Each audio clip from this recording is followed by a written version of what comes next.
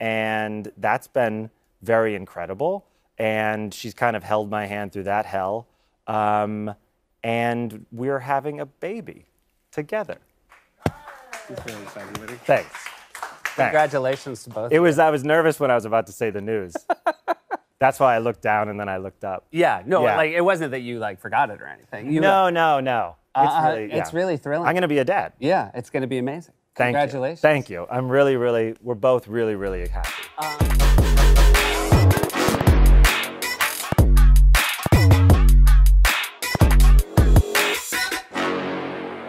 Hey, it's your Uncle Herman here, and I'm still an alpha male. Recently, there's been a growing phenomenon that's caught my attention. The phenomenon is called the parasocial relationship, a relationship that exists between public figures and their fans. And this has been brought to the centre of social media discourse in light of recent news relating to none other than comedian John Mulaney.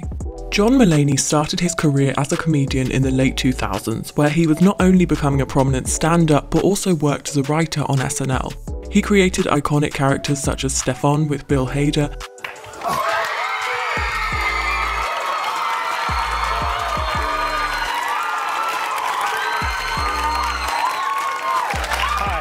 Hi, Shy. Hello, gentlemen. How are you? and even though he's been a successful stand-up for over a decade, it wasn't until more recent years, following the release of his 2015 special Comeback Kid, that he'd start to gain even more popularity, especially amongst young millennials in Generation Z, or Z. John Mulaney quickly rose to mainstream fame, becoming one of the most quotable and memeable comedians on social media for his PG-13 humour that mainly focused on his childhood, growing up Catholic, his parents and his wife. A lot of John Mulaney's internet fans, especially on Tumblr, had cultivated a culture of appreciation for his wife-loving humour, perhaps because it was refreshing to see a straight guy who didn't just get up on stage and talk about how much he hates being married. Also, I wouldn't say that. What kind of show would that even be? Hello! My wife is a bitch! And I don't like her! That's like a support group for men in crisis with keynote speakers John Voight and Alec Baldwin. And so, in light of his recent public divorce, we've seen firsthand how his young fans seem to have developed a parasocial relationship with the comedian, and how that has developed into them feeling betrayed by a divorce that people everywhere suddenly felt involved in.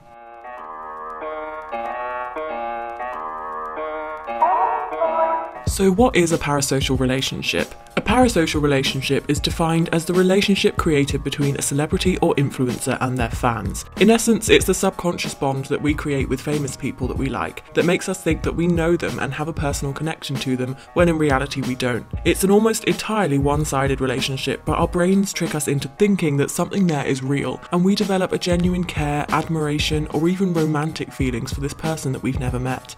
One article that I'll link below recites that it's possible to perceive that a relationship is close and intimate when, in reality, you don't really know that person. You only know what they decide to show on social media. In addition, experts confirm that it's a non-reciprocal relationship, so this is nothing but a pseudo-bond. The official YouTube account even accidentally tweeted about this phenomenon on social media when they tweeted, "Creators are proof that people can feel like family even if you've never met them." This tweet caused uproar as it seemed to glorify this one-sided relationship. It was deleted shortly afterwards, but that didn't stop it from causing Twitter discourse. One user said, "I want to say this as gently as possible, but as someone who's dealt a lot with people projecting parasocial feelings and relationships onto me even before I became a YouTuber, oh dear God, please do not view me as family." Another said, "It's perfectly fine if you enjoy my content, that's the reason why I make it, but please do not think of me as a friend or family. It makes me uncomfortable and I don't encourage forming parasocial relationships with any creator." So it sounds bad, probably because it is bad in some cases, often because our brains will form these relationships without our knowledge, but it's also precisely what celebrities and PR teams thrive off of. They love to use this relationship to present a close bond with fans and make the celebrity in question more personable. Take Taylor Swift for example. Taylor Swift is a master of making her parasocially attached fans feel special, and I must note that I'm not saying that Taylor Swift is a bad person for doing this. For years, Taylor's been known for interacting with her mega fans on Twitter and in the depths of Tumblr, sending them money, care packages, turning up at their houses, inviting them to secret album listening parties at her house, the list goes on. She's carefully cultivated a persona that appears to have an incredibly close and personal bond with fans, and in turn, Taylor Swift fans' parasocial bond only gets stronger. They feel like they know her intimately and that they can trust her. The reality is that no matter how many times you've met Taylor Swift or been in her secret circle of fans, the relationship is still transactional. She is selling you her music and an image of herself, and her fans are buying it. It's not either person's fault, it's simply how our brains have adapted to the culture of celebrity. Ultimately, it is harmless as long as the fans are having a positive experience, but when it becomes a dependent relationship where fans' emotions can be deeply affected by the actions of a celebrity who they don't know, there's an interesting dynamic there that can be harmful to both sides of the relationship, which is what in part we've seen with John Mulaney fans suddenly feeling betrayed by him for his own personal decisions.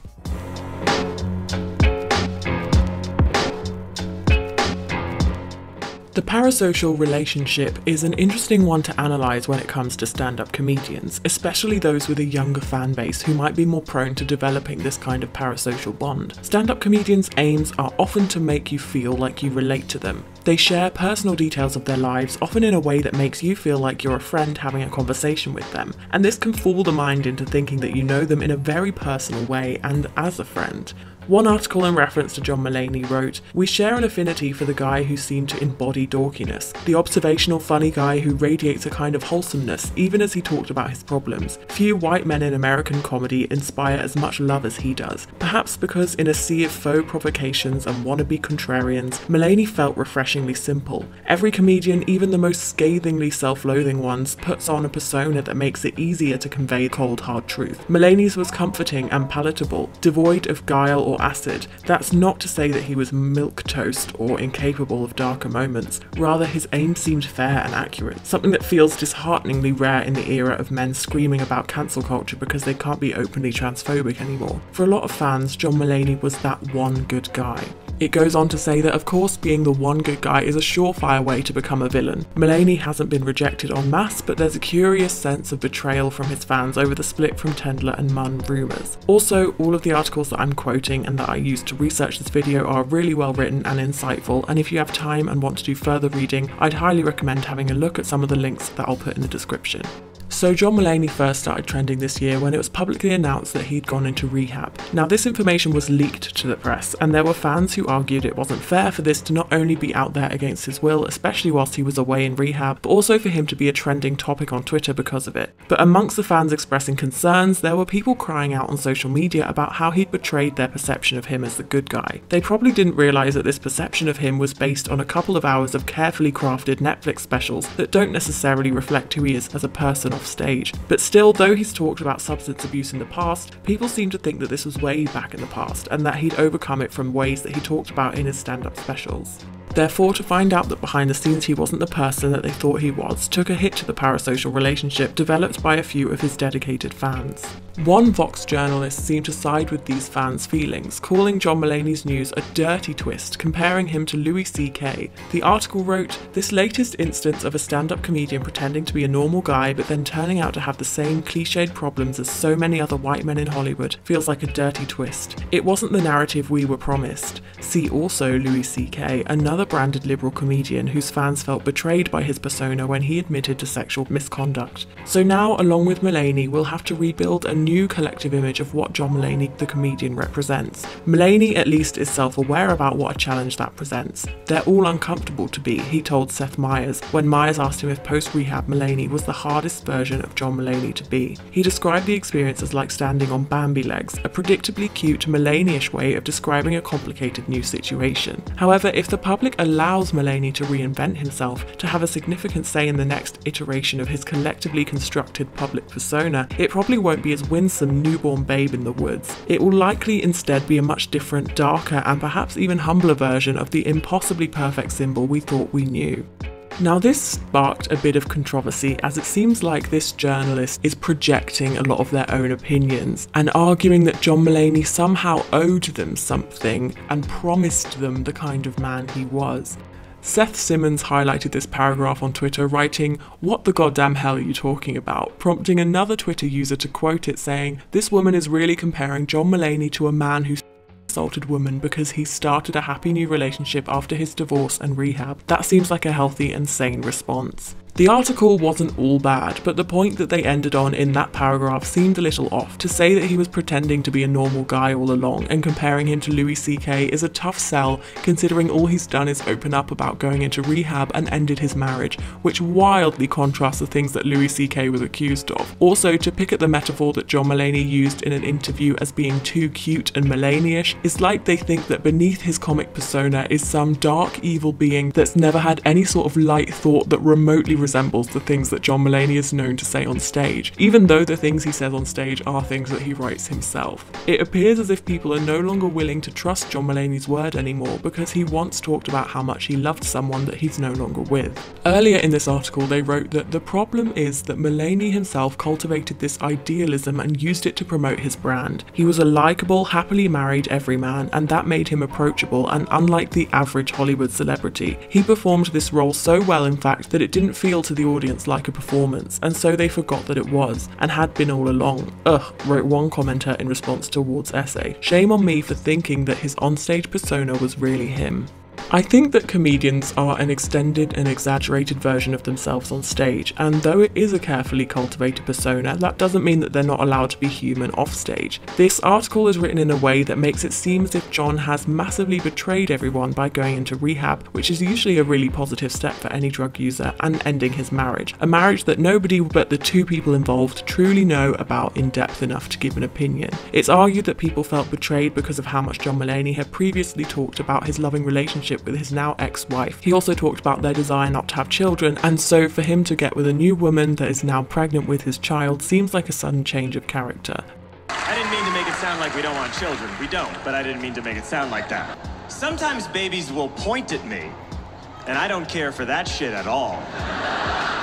A journalist in Bustle interviewed a psychologist on the uproar surrounding John Mulaney in particular, writing that they had a vision of who he was and how they related to him. It worked for them and he turned out to be a real person. John Mulaney is just trying to live his life and be who he is, but the things that he's done don't fit with this appealing persona that he had prior. Because Mulaney was so outspoken about his own recovery, his ability to change, and his tender feelings for his artsy wife, fans felt like they really knew him. They related to him and aspired to be like him, and in doing so painted him as the perfect partner. Obviously we know nothing about his life or his marriage or any of those things, but it now seems like he's making these decisions that go against who he is. But who he is an image of who he is as opposed to who he really is. Dr. Leeson continues that because John Mulaney was seen as reformed, fans grew comfort in thinking his unfavourable or unflattering behaviour was in the past. It's like, I want you to be flawed in a way you were before when you had recovered and it was an admirable story. I don't want you to be flawed for real, she says.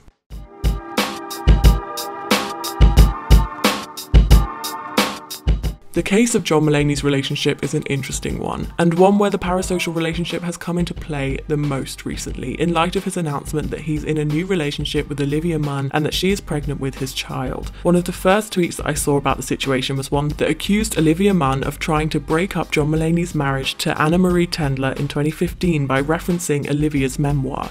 They posted a screenshot of a post that reads, "In 2015, Munn admitted that she and Mulaney met at a wedding and immediately hit it off. I was like, oh my gosh, do you and your fiance want to go and have dinner or something and hang out? At first it was cool, and then I kept going up to him at the wedding like, so you having fun? I was just so obsessed with hanging out with and talking to him," she said at the time. Munn later admitted that she emailed the stand-up star afterwards, but he never responded, forcing her to convince herself that she might have got the wrong email. The tweet read, "As if Olivia Munn's memoir isn't gross enough, she was trying to break up John Mulaney's relationship way back in 2015.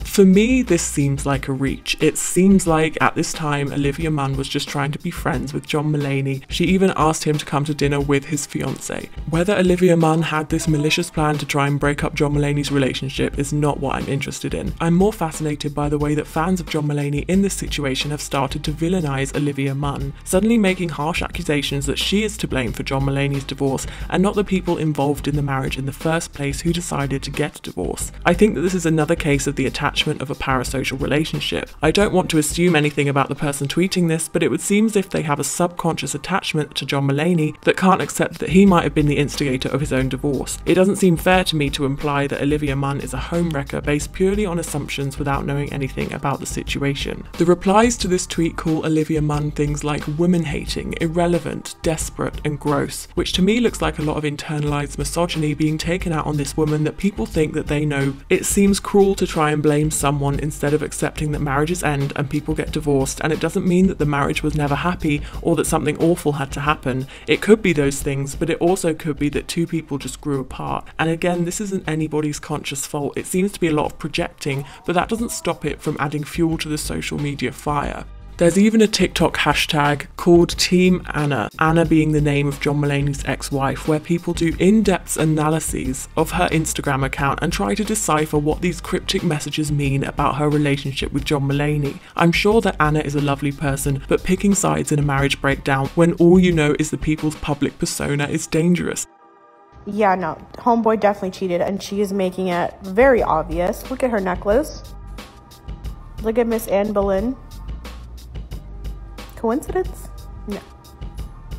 Okay, literally this, ever since Anna's Mother's Day post, where she implied that her path to motherhood was chosen for her, and then her husband got another woman pregnant. Okay, first of all, that is so nice. Second of all, Anna Marie, John Mulaney's ex-wife, has her moon in Pisces, just like Olivia Munn. John Mulaney is definitely trying to subconsciously balance something out because he has Virgo placements. Just a constant rhythm of disharmony in his life, and he's trying to compensate that with women. It's interesting though, because John Mulaney and Anna Marie got married when Anna Marie was going through her Saturn return in Scorpio in 2014, and now she's getting her first Saturn square after her Saturn return. Saturn is currently transiting Aquarius, squaring her Saturn in Scorpio. The second Saturn square is what Lada Dunchev calls painful severance, meaning that the previous work that you've done is kind of severing off, and you have to realize that even your body isn't attached to this material world, or your soul isn't attached to the material items around you. She is going through such a spiritual transformation right now, it's insane. And I see amazing things happening for her. Maybe not so publicized, but definitely a lot of internal validation, so good for her, I see it. One tweet about the situation read, "There's a subgenre of tweets in this world that you simply know with that secret sixth sense are about John Mulaney." The tweet being, "Any male celebrity who's not openly misogynistic or otherwise horrible attracts a really weird parasocial fanbase that ultimately turns on him when they realise that people are not fictional characters."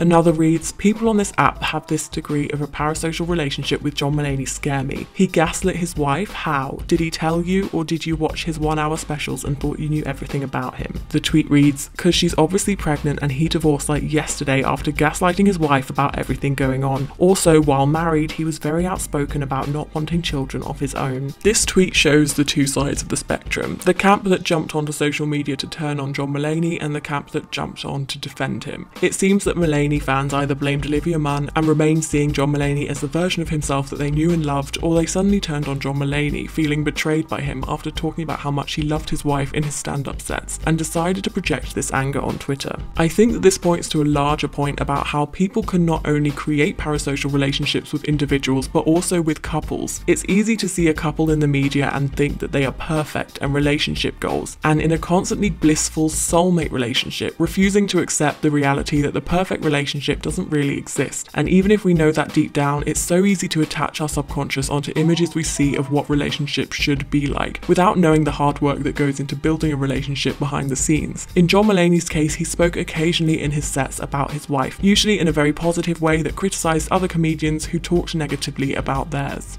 One of his most quoted memes was the classic, "That's my wife." And so for this relationship to break down, it seems as if people who were invested in the relationship suddenly felt as if they were involved in the people's lives. It seems that loving your wife in your Netflix special cannot coexist with a separation at a later date. In a time of heightened emotions like these, I can't imagine how hard it must be to read the kind of things that people have been writing on social media about the people involved in this situation. One tweet reads, "John Mulaney's whole shtick was loving his now ex-wife and how they never wanted kids, so him probably cheating and like immediately having a child with the woman he divorced his wife for is yikes, trash behaviour." Another reads, "Reminder, John Mulaney divorced his wife for no good apparent reason, claiming the stress of his rehab was too much for the relationship and that he couldn't do it, and then instantly starts dating Olivia Munn."